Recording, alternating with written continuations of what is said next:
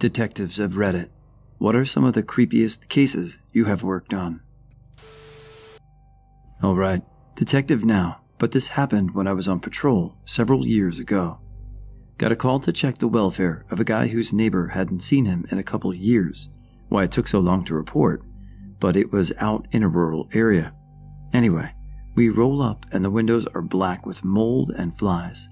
Cars parked in the garage, no signs of forced entry. Breach the door and find said guy wrapped up in a phone cord beside a toppled chair in his dining room. He was mummified / melting into the carpet, barely recognizable as a human aside from his shape and clothes. The smell of him mingled with the inches of stagnant water in his basement from burst pipes and all the dead flies and mold. I'll never forget it. We also found 2 bags of groceries neatly packed on the floor in his kitchen. House was very tidy as well. No witnesses. Estranged from his family. Clearly had a cat, but we never found its remains. Medical record indicating he had a heart condition. My theory is he was having a heart attack and tried to call 911, but never got to make the call. Perhaps the creepiest part? His mailbox was overflowing with past due bills and canceled utility notices. The last one was a couple of months old, and it still took someone that long to call. Detective here, attached to a coastal town with a fishing wharf. Started work one day when we get a call from the water police who've responded to an abandoned boat floating off the coast. They have towed it into the bay where they requested our assistance and they would advise us further on arrival. We head down thinking someone had stolen the boat or something else routine. When we get there, we are told that no one went further than the entrance before it was sealed off as a crime scene. We have a quick look below the deck and see why. 3 people, clearly dead with one slumped over the wheel, one on the floor and the other in a chair. No struggle, no injuries, and nothing out of place. Completely silent other than the water on the hull and the fenders squeaking against the police launch. Turned out to be an accident. Lack of upkeep on the very old engine meant fumes leaked in and the 3 were poisoned, at which point the engine just ran until the diesel was gone. My brother, not me. I usually tell this long and dramatic, but here's the quick-to-the-punch version. Schizophrenic woman reported being watched by ghosts at the abandoned funeral home. Turned out when investigating, someone or something, dum-dum-dum, was actually watching the people in her building and keeping crude logbooks of their coming and goings and left some of them in the place. My brother's theory was that they were discovered / almost discovered and fled. Anyways, no idea what kind of crime was being planned, but the whole thing sounded creepy as fuck to me. Ex-insurance investigator here. The most unsettling arson case I worked was at the Masonic Temple in the historic Black Business District in downtown Birmingham, Alabama. This beautiful 8-story Renaissance Revival-style building was constructed in the 1920s and included a massive marble lobby and a grand, and I mean grand, ballroom. It also housed numerous black-owned businesses like tailors, dressmakers, attorneys, doctors, dentists, the NAACP, etc., etc. After integration and white flight, the businesses closed or moved, resulting in the building becoming vacant, with the exception of the still functioning Masons. Even though the building was heavily secured and guarded by a single security officer, it was still breached by squatters / crackheads who managed to cause a fire on the 3rd floor. That's where I came in. My job was to determine the source, cause, and extent of the fire damage. That meant exploring the entire building, which had no electricity because the fire department cut it until it was deemed safe to resume electrical services. The grand ballroom took up the entire 2nd floor and luckily had no damage, so I just admired the exquisite millwork and decor. The 3rd floor housed mostly professional offices. Some even contained their original mid-century furniture in pristine condition. The 4th floor, however, became darker. Literally darker. I used a flashlight to advance down the gloomy hallways and inspect every room. I found the NAACP office that was literally frozen in time, file cabinets and all. As I was moving down the 2nd hallway, my eyes fixated on a large, looming structure in the far corner. I slowly made my way closer, nervous about what I would find. Finally, I was close enough to discover a fucking coffin. An old Dracula-style coffin standing up at the end of the hall. I didn't dare touch it. As I ascended the building alone, each floor proved darker and gloomier than the one before, even though each floor had the same amount of windows. And the further up I moved, the more fucking coffins I found. In the middle of offices, in closets, blocking doors from the inside, it made no sense until I got to the top floor. There, I found only 2 businesses, a coffin company, and the Order of the Eastern Star. I had an overwhelming feeling that I absolutely should not be there, especially not snooping around the OES lodge. I snapped a few pics, then bolted down the hall and hit the stairwell to the lobby. The only area I hadn't inspected was the basement, and I wasn't sure my nerves were up to it. I discovered a full fallout shelter down there, hundreds of drums of community shelter supplies, water, food, medical supplies, radiation detectors, everything. The whole building was a massive time capsule, and I felt like I went back in time just being there. That was definitely my most interesting and spooky investigation. Not a detective, but a forensic computer examiner for my local sheriff's department. I work closely with detectives and do lots of investigative work, so I feel I can accurately contribute to the conversation. Despite what the title suggests, a lot of my work is actually based on cell phone dumps. I once got a request from a detective to dump a guy's phone because he was attempting to sell our county jail jumpsuits. Don't ask me why.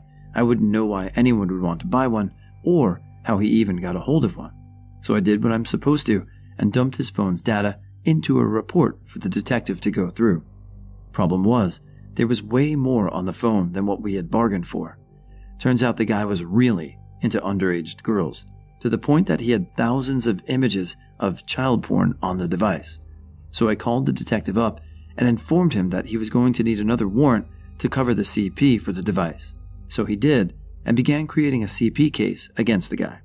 Several days later, it was time for the guy's prelim hearing for the county jumpsuit sales. He left the courthouse after the hearing and was immediately rearrested for the CP violations. He had a backpack on him with 3 more phones in it. I was given said phones to dump for the new CP case, same amount of CP on all 3 devices as on the first one. This wasn't necessarily a super creepy bone-chilling case, but it sure as hell makes you realize how much of that stuff is actually out there, and it's hidden in plain sight a lot of the time. This happened when I was a newer cop on patrol long before I became a detective. I was working midnights in a neighborhood with a high violent crime rate, and we got sent to a dispute at a bar. This wasn't just any bar. We always referred to it as the Star Wars Cantina because it was always a shit show. We stopped a rape in progress in the dirt alley behind the same bar not long after this. I was working with a female that night. We make our way through the bar, systematically booting people out, and get to the bathrooms. I open the door to the men's room and it's empty, single stall bathrooms. My female partner goes to open the women's bathroom door, but it's locked. She knocks on the door and a female says, "I'll be out in a minute." We advise her that the bar is closing. Bars close at 4 a.m. in New York. After a couple of minutes, we begin to grow impatient. Female partner knocks on the door again, and the female agrees to open the door.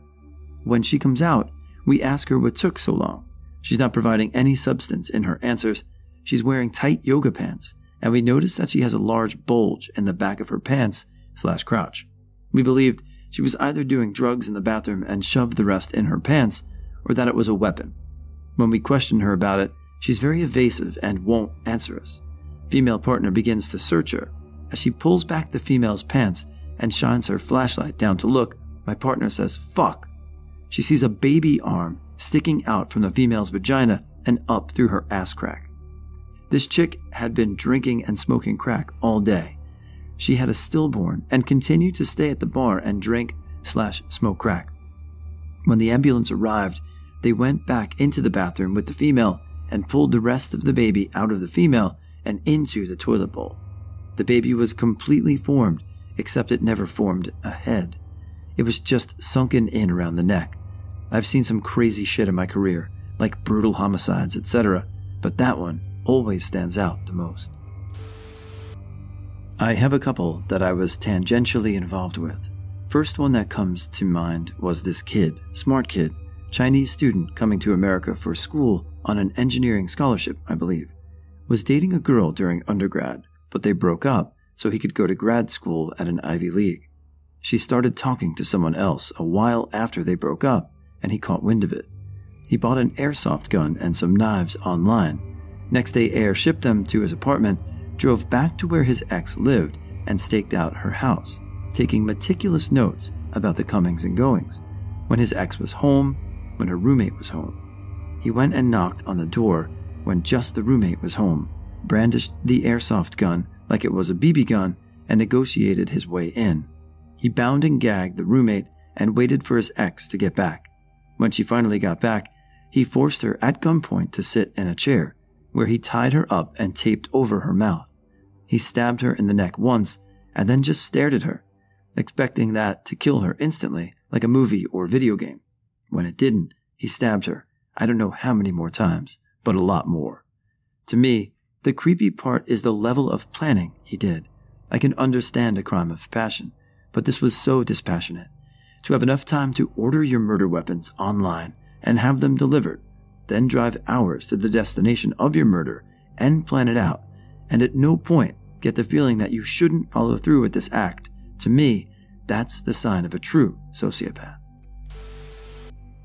I used to work with a retired LAPD beat cop of 30 years in his retirement fun money gig working on an ambulance. He told me this story that sent chills down my spine. He pulls over the sedan for expired tags, and neither the driver or passenger has any paperwork, driving illegally, and they're both acting shady as fuck. So he calls for backup, detains them, and searches the car. He finds 2 dead young teenage girls in the trunk. They're naked, bound, and gagged, and had been mutilated. And there was tons of devices obviously meant for torture. He calls in the homicide detectives, and the cavalry comes. The 2 guys are hauled away to jail, and his day wraps up after all the normal procedures and paperwork have been filed. And he says that was the last he ever heard of that case. Nothing. No subpoenas, no testimony to a grand jury, no interviews for the homicide detectives, no stories in the paper, nothing.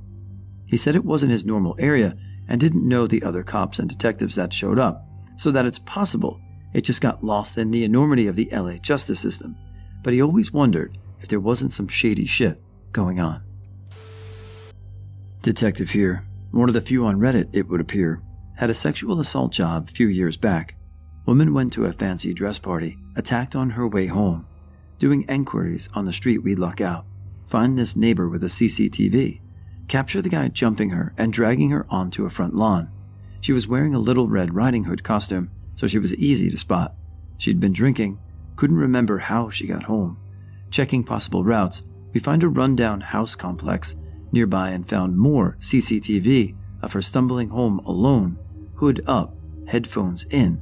She's oblivious when he suddenly appears from the shadows behind her, watching her, hiding behind corners, then following her again. He keeps getting to within touching distance of her and then backing off. Perp has a black, furry, hooded coat up over his head, is completely covered, head to toe, looks like a wolf. Whole thing very surreal. Anyway, that wasn't the creepiest thing. We managed to trace her back to a well-known fast food place a few blocks away. Turns out Wolfman was in there for over 2 hours before she walked in, loitering in the queues, bailing out at the last minute, standing in the corner, watching girls come in. Guy was waiting for his perfect target. Bet he didn't believe his luck. Some of the creepiest footage I've ever seen was of when she walks in. Restaurant had HD footage. I'm not shitting you. He was licking his lips. Didn't take his eyes off her once. Followed her out. The rest, we already knew.